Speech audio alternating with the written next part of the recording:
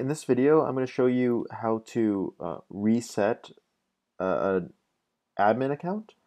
And this is assuming you really don't have any admin account information, including the username and password. This is maybe in the event where you either don't remember, or maybe you're giving a site by maybe a client that they didn't develop their site, and they have the hosting information because they pay for that, but they don't have anything else.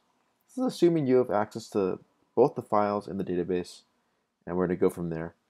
Now we're going to start with MySQL in the database. We're using phpMyAdmin. Of course, you can use really whatever tool you want.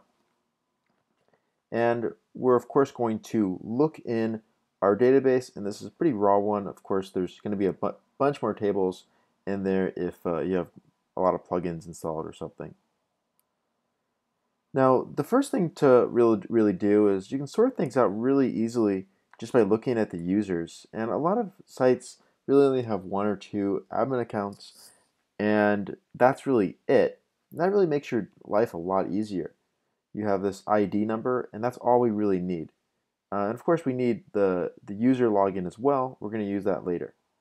But we have this, and that's wonderful. But let's say it's like a WooCommerce store or something. You have tons and tons of users. It's going to be really a difficult process to go through all of them, really figure out which one's an admin. So we're going to go ahead and go to user meta, and I'm going to show you how to filter through the data. Now, of course, if you look at this, they're all for user 2, so it's very obvious. We're really looking for this line. I'm going to show you how to do this. Let's go to search, and we're of course searching this user meta, and we're going to search within the meta value, and we're going to search for administrator. And instead of like, we're going to do like with the parenthesis or the percent sign, and that's basically everything in front of that and everything after. So you're going to find something that just contains administrator. We're going to go ahead and go, and you can see you have this line that comes up. Of course, you have multiple administrators. This will show up in multiple different things. We want to make sure that it says WP capabilities. So you have that, and if it has something else there, maybe there's another user meta that has the keyword administrator, pretty uncommon, but maybe that's the case. We're looking for this at least. Now this gives us the user ID that has it, and you can then go to our user table, our WP users table, and look for the ID that matches. And again, you can really just do a search for this under user ID equal to 2, and you can see that that would come up.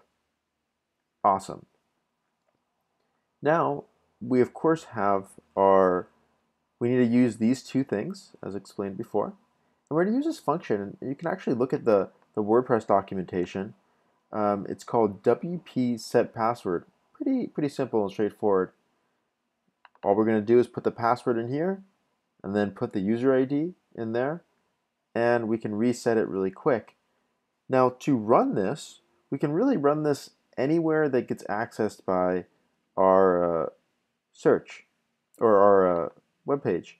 So I think the easiest thing to do really is to do it in the header of your theme file, because that gets run pretty much everywhere on your site. Let's go ahead and we're going to copy this function. Now we only want to run this once.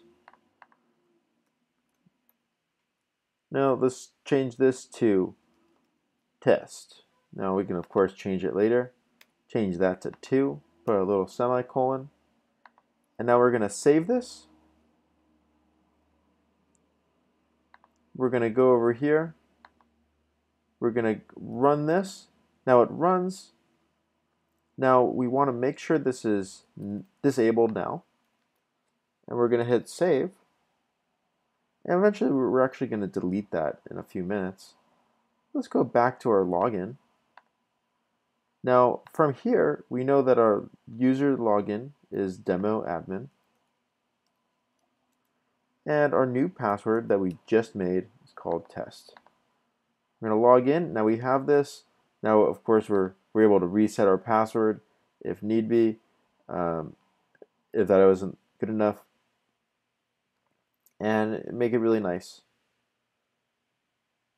Now, the next thing to do is just delete this, like it never happened, so that it doesn't rerun it. You don't want people to really see that in the files as well. So that concludes the tutorial on how to reset a password and get access to it. Let me know if you have any questions, and let me know what you think in the comments. Talk to you guys soon. Bye.